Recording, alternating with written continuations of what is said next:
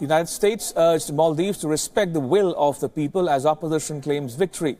In a statement, the U.S. Department of State said, and I quote, "The United States congratulates the people of the Maldives who peacefully raised their democratic voices to determine the future of their country.